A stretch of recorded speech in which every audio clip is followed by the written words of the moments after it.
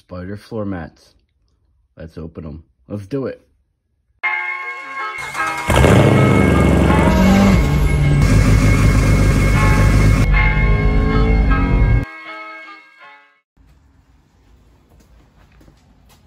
Boom. Look how nice they look. Factory Spyder print. This is the passenger one. It's always a bigger one. And then it even has a little hole here, just like factory. Let me just show you. I have these ones that were basically pieces of junk.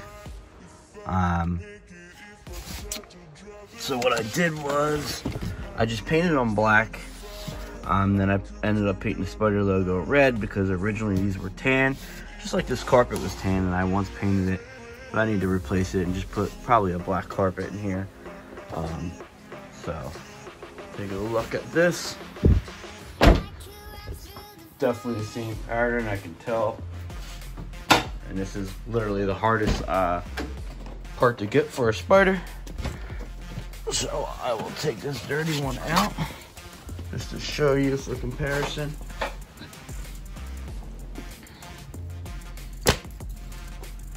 There's the dirty one.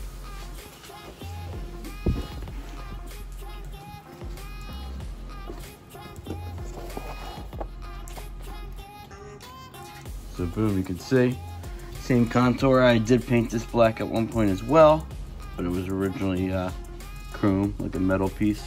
You can actually see these had holes in it. So they did look fresh at one point. They're obviously filthy.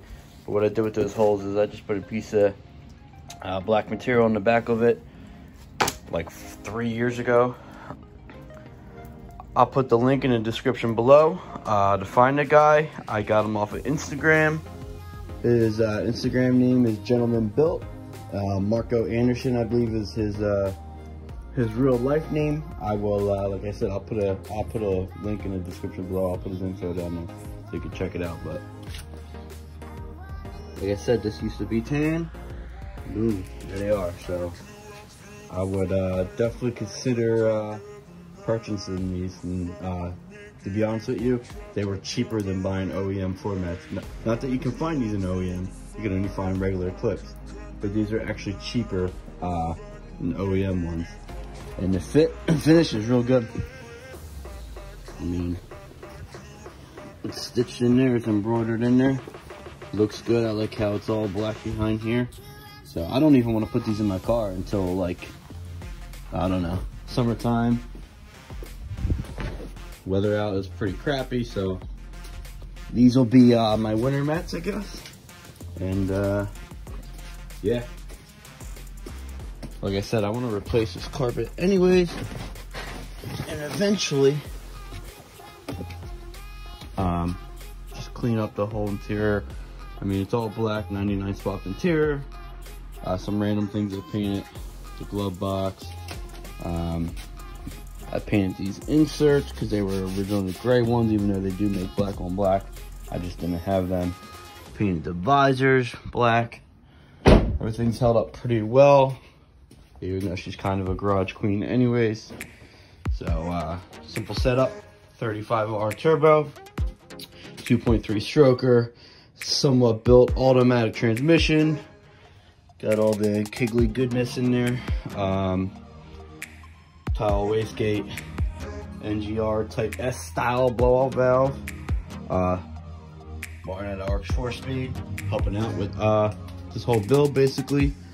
So yeah, this is a fun little street car, E85 flex fuel, 30 PSI for now until we get some track time, and then we will go from there. Carbonetics, carbonetics, carbonetics. Bird poop. Carbonetics. And I have a video on this little, I don't know if you want to call it, 2GB Talon diffuser that I kind of made. Just because they don't make anything for the Talon. I do have the 2G side pieces that Sergio Carbonetics makes. I had them on the car for a while. So I'm gonna run with this for a while. I still got it mounted a little better, but yeah, I have a video on that too. So if I remember, I'll put that link in the description. If I don't remember, you can obviously just check out my YouTube page and see it. Got some wheel woods on here, which I recently added this year.